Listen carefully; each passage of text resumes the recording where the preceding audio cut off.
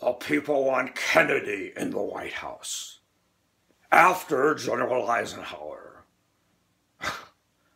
Ike has screwed me over time and again. That selfish, senile bastard. Telling the press he could never remember using any of my ideas. But if you give me a week, I might think of one. Damn it. It was like he was campaigning for himself, not for me. And Jack will get re-elected in '64. And what will I do? Where will I go? Write a book on failure? But you know the way the country's going, the crises it'll endure, it's gonna bloody him.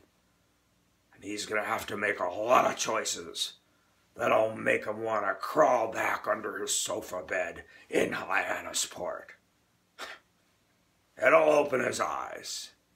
And you know, I'll be around, watching, writing down the mistakes, penning columns, advising the party. But in 1968, it'll be a whole nother world.